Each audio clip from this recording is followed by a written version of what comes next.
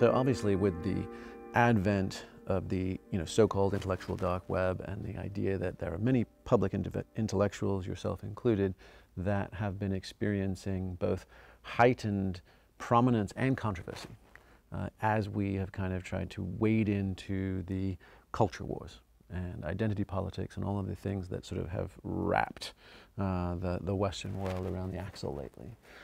What is your sense both of why that is happening now? What are potentially some of the sort of evolutionary reasons for it? And then also, and then let's try and explore together what's next. We are built for the various canonical obstacles that we face in evolutionary history, or we have faced.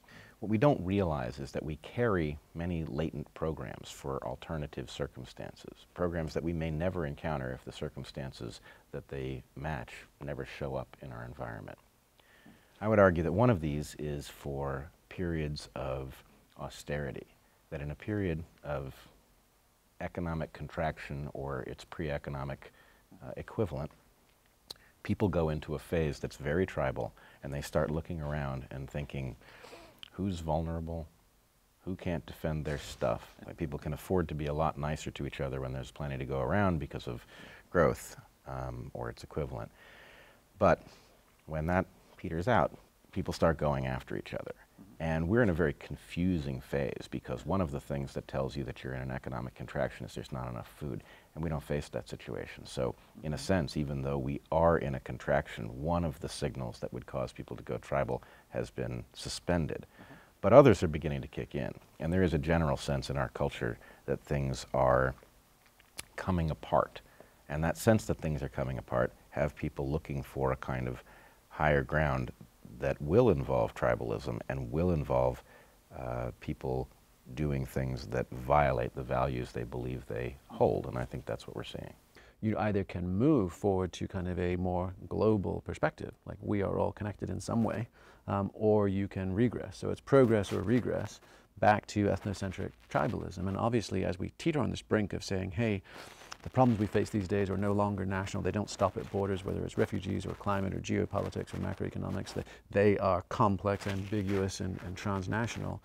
It feels like we're being dragged into a global-centric awareness, but it's also the transitional period. To just one more metaphor in the mix, is a little bit like being a soft-shell crab. We've left the confining shell of nationalism and tribalism.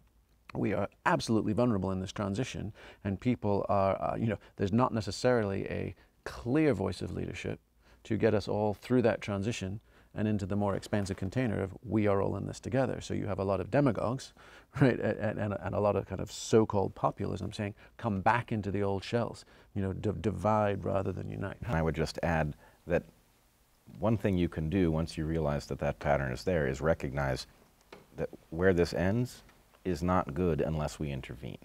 So, in other words, this pattern of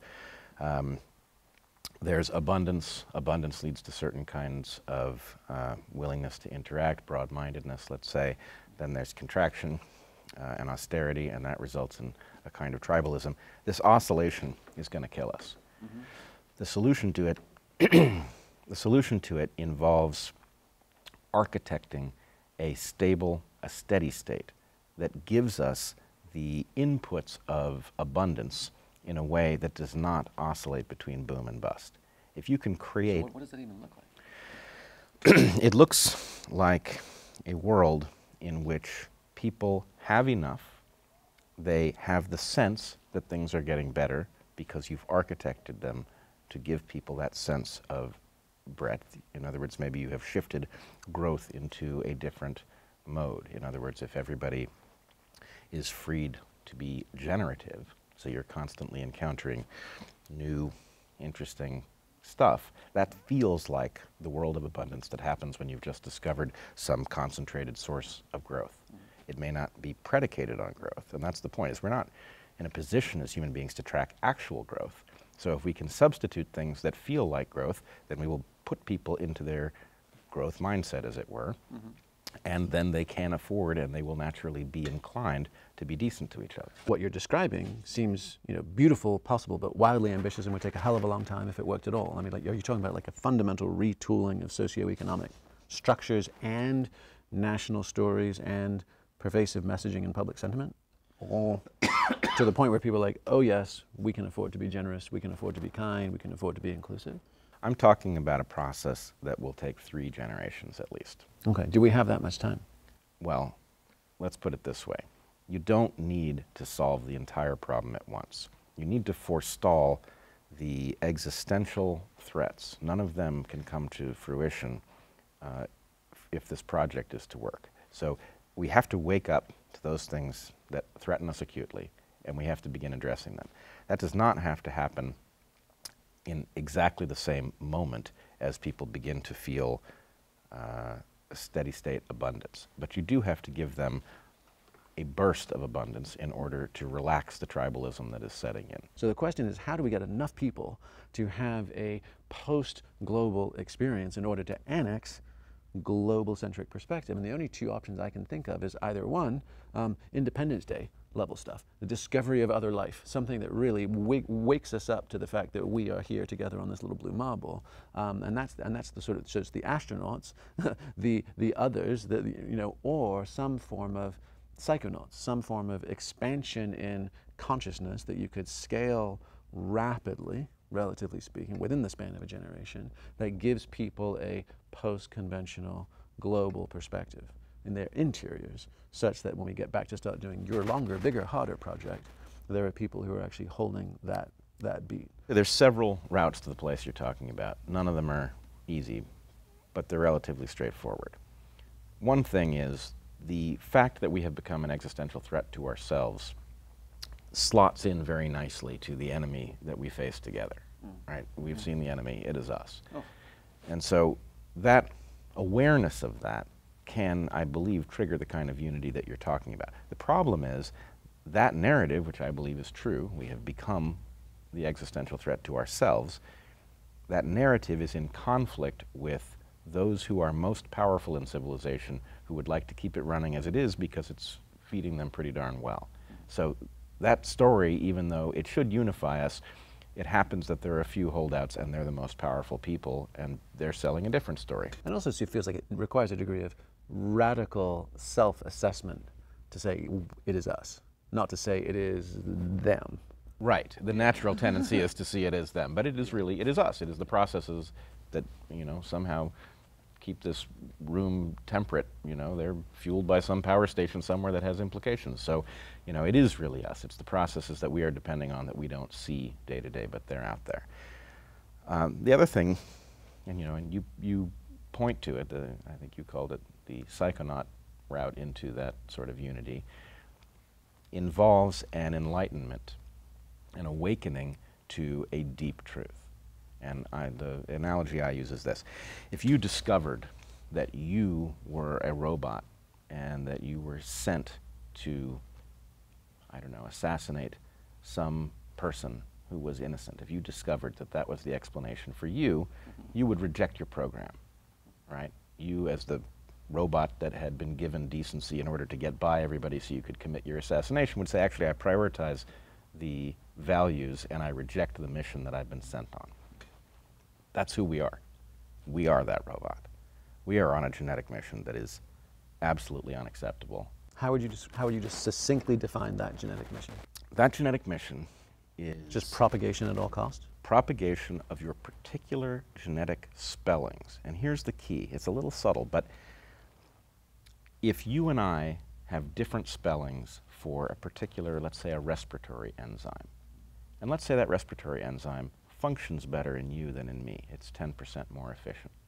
My respiratory enzyme still wants your respiratory enzyme to go extinct because it doesn't care about the function. It cares that that spelling is advanced, and your spelling is in conflict with my spelling. As long as yours is around, there will be fewer copies of mine.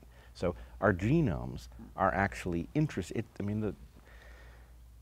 If I can just be clear about it, the mind fuck of the whole thing is that the entire evolutionary story is the cosmic spelling bee, and it ends in genocide, right?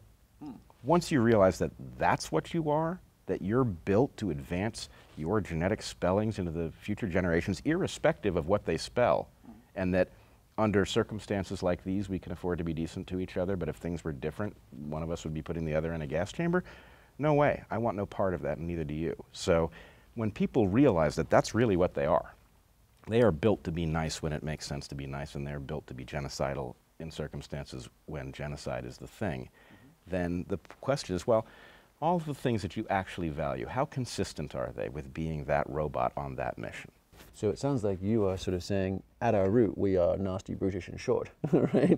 The old selfish gene kind of thing, compared to some ascensionist or triumphalist. Clearly, you know, it's very prevalent in the self-help, popular psychology space. We are on the frothy edge of realizing our true natures as, you know, spiritual beings, blah, blah, blah. Is that something you don't hold out hope for? You feel like at root, we are just self-oriented robot programs? What's our shot at redemption? Do we have one? It's easier. It's easier than you would think, because the fact is, I'm telling you, we are that robot on that mission. Once you know that that's your mission, you could just reject it, right? I'm not putting anybody in a gas chamber. I just won't do it, right? I don't care about the genetic spellings at all, and I really don't. If I discovered that my sons were switched in the hospital at birth and they were not actually related to me, it doesn't change my relationship to them. It doesn't affect whether I love them. I don't love them because of their genetic spellings. So my point is, we are actually, evolution screwed up. It handed us the tools to recognize that we don't have to value the game that it is playing, and that we can now repurpose the hardware to something that's actually worthwhile. And how liberating is that? I mean, who wants to walk around with bigotry? Yeah. I mean, it's funny because I mean, I was just, in my next book, there's going to be a section, Evolution is Amoral. And no sooner do you realize that you realize, oh, we are being nudged, pushed, and prodded into a whole lot of outcomes that create tons of pain in our psychosocial frameworks, our value sets, that are 100% wins on the evolutionary level, and tragic for us. Right, and the crazy thing is, freedom from that is as close as just recognizing what it is and then saying, well, I mean, I have a particular analogy I like. There's this point at which the pilot's name was Sully, I guess, Captain Sully, who landed the plane on the Hudson. There's a point at which the birds have struck the engines and he needs to land the plane on the water. And there's a good chance that he's going to kill everybody on board, but their best chance that they're going to live is him, right? And he says, my aircraft, which is what you say when you take it away from the autopilot, right? You take responsibility for it. And the basic point is, we need to look at evolution and we need to say, my aircraft, right? It's that simple.